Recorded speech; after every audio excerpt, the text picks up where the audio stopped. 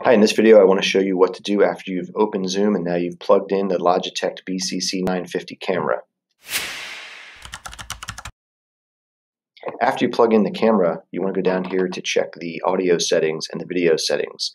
Down at the bottom here, if I look at the audio settings, I can click this up arrow. And I want to make sure that this is set on the BCC950, and it did that automatically for me. Also, I want to make sure the speaker is also set to the BCC950. If those aren't set to the BCC950, make sure that you select those. Next, you want to double check your video settings. I can see right now that it's using the front camera from my Chromebook and not using the camera from the Logitech. The video settings are accessible right here with this up arrow next to stop video. Click that up arrow, and I want to change it to this BCC950. Now you can see the angle of the image has changed. It's now using this BCC950 right here on my left-hand side.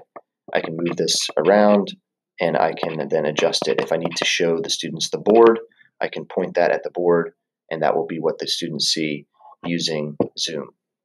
I hope that was helpful. If you have any questions or you run into any issues, please email me at kbollendorf@fleetwoodasd.org. Thanks and have a great day.